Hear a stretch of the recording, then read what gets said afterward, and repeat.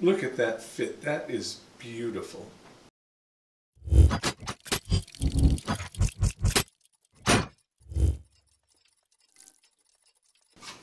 If you saw the bonus video a couple of weeks ago where we built the retro direct drive for the Triplet tandem, today we're building the tandem.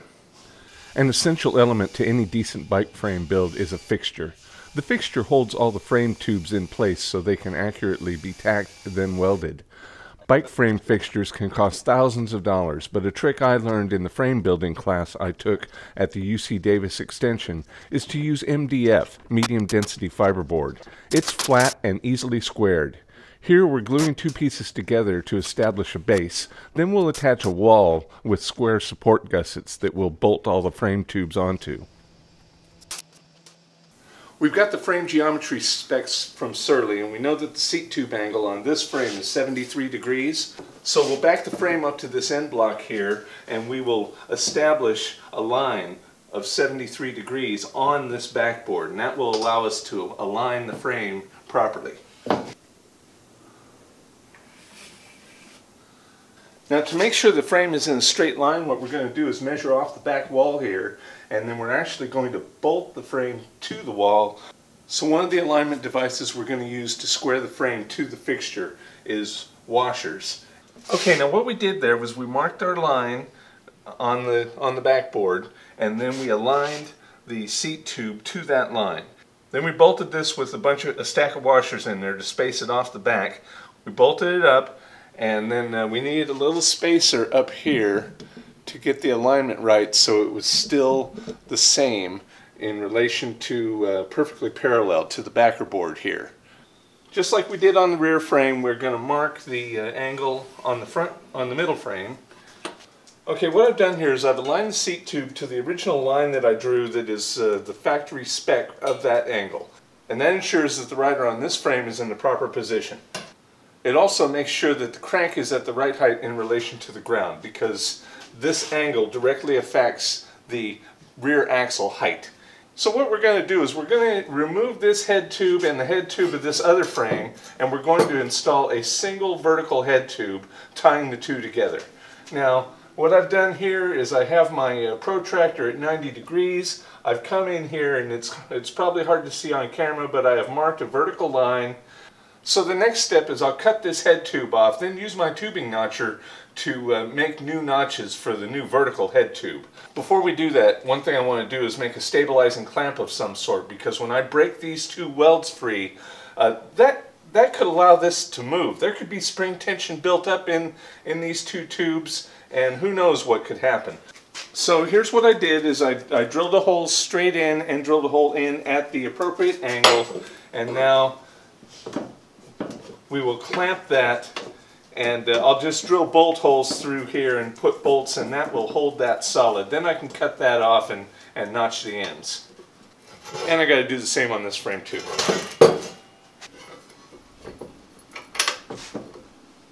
Okay, now I have my stabilization braces on.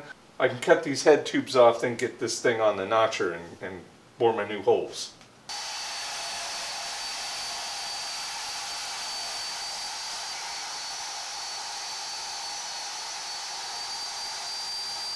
Now, aligning this can be kind of problematic, and you know, we've got two different size tubes here. I need to punch a hole through both of them, so I can't level against the two tubes because the only thing common is a center line that I don't have a way to read. But here's what I can do is I can make sure that my boring arbor is level, and then come over here to a piece of tubing that is parallel to the boring arbor, or at least on the same plane, and make sure that is also level.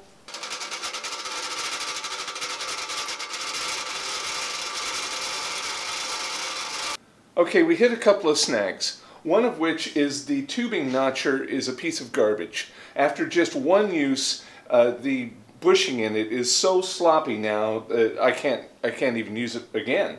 Another thing is neither of the two head tubes that I cut off the frames are long enough.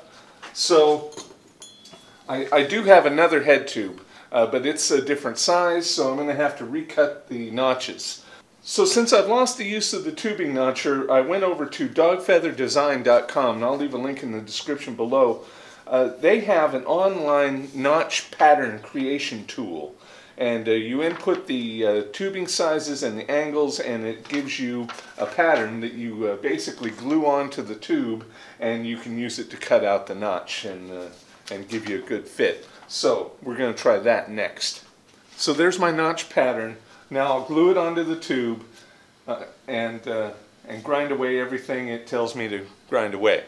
So I'll start by grinding off the top, and then I'll use my down tube to make sure the fit is right, and also use it to align the bottom cut.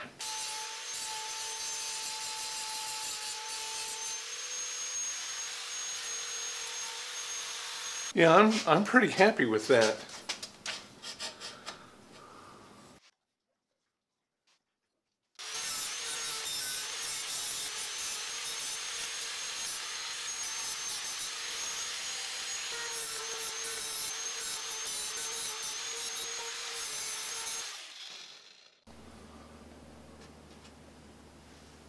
To get the angles for the next cuts, what we're going to have to do is orient this frame at the appropriate angle, and then we can take the measurements just like we did on the other frame.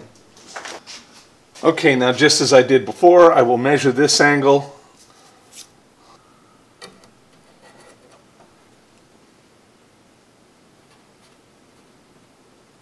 And then we'll come in and measure this angle also.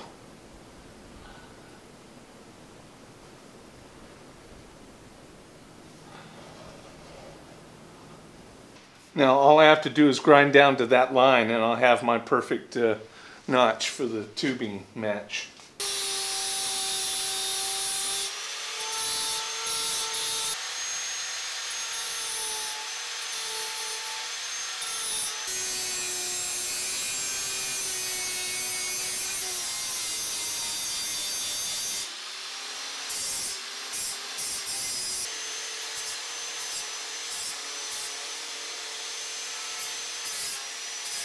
Okay, so here's what I have for my common head tube and the two frames tied together. Now I need to triangulate that by using this tube down here to join them at the bottom.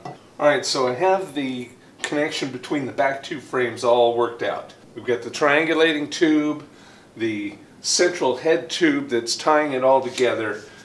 Now we need to tie the two front frames together, and that means disassembling this so we can get the fitting done. With everything that we've done so far, all the tubes that we've worked with, except for this head tube, is what they call double butted. And what that means is that the tube is thicker at the end than it is in the middle. Now, these frames were double butted tubes, but I know that I'm close enough to the end that I am in the area of the double butting. And then down here, where I added this is not double butted, this tube, but I'm in the double butted area of the frame tubes there too. I'm confident of that. Now getting over here into the front, I've already done the layout on my backboard here, so I have the angles and stuff. Okay, so one thing I need to do is I need to cut this side first. That way I can know where to place the template on the other side. And that could actually be derived mathematically, but I am not that good with this, so I'm just going to do it old school and just fit it together manually. We'll cut the first one. I know that I'm within the double butted area of the tube. I've marked over here on the other end, so I'll be in the double butted area of that tube also. And I know where the double butting is because I have the actual blueprint of each tube. This one, for example, has 105 millimeters of double butting on one end and 95 millimeters on the other end. So we have plenty of room to play with there. Then moving on to the bottom tube, this one only has about 60 millimeters of double butting on one end and 200 millimeters of double butting on the other end. But we're going to use almost all that tube anyway. Once I get these last two tubes cut and fitted, all I'll have to do then is prep the actual weld surfaces by making sure that all the paint's gone and washing it with acetone. Then we'll bring in the welder and weld it all together. Look at that fit. That is beautiful. Take a look here. We had an intersection with the seat tube, so I just kind of free-handed that in. Now we have a similar situation over here, and what I've done is I've just butted this tube up against the the bottom bracket, and I marked where the seat tube is. Then I came in with a piece of tubing and just marked the curvature. Now I'm going to grind that out and we'll fit that together manually.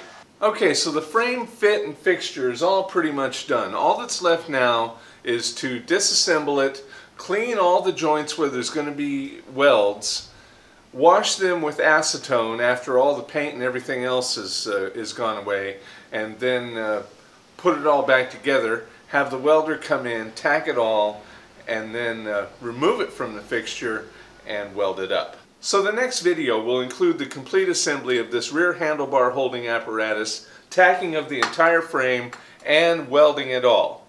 Anyway, that's all for this week. We'll finish this up in the next video, and thanks for stopping in. Please like, comment, share, and subscribe.